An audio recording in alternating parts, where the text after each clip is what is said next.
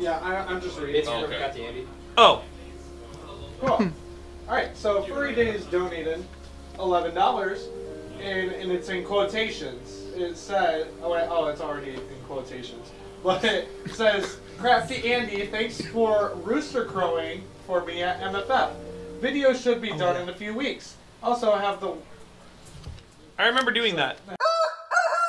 Have the worst artist of your group draw the best ringtail lemur they can manage without references. Sign and post it, or at least put it on the screen. We can do that. So that's for drawing furries. Go in the next room and say who is the worst artist. Okay. And then give them a piece of paper. No, you don't count because you heard it.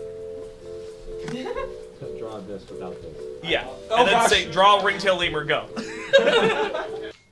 Annex, you have to draw ringtail lemur for Twitter. Cut the fourth He's wire. drawing it right now. Oh, okay.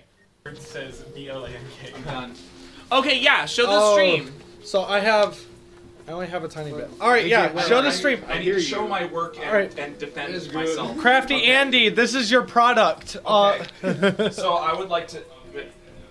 Hi. I would like to make it very clear that I work in IT. Right? He knows what a parallel port is. I don't know how to... First off, I didn't exactly know what a ringtail lemur looked like, and I also can't draw. So what we have here... Forward.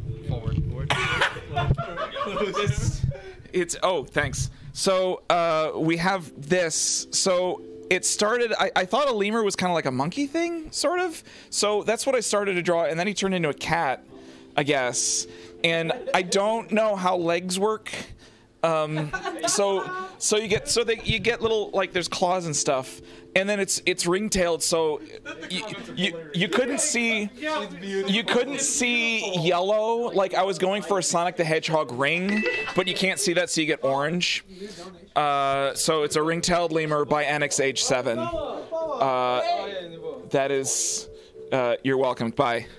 That was a beautiful drawing. Yay! We'll put it on. I'll put it on Twitter later. You can put it on the fridge. Yeah, hang it on. You can hang it on the fridge. Take a picture of it. Yes. Also.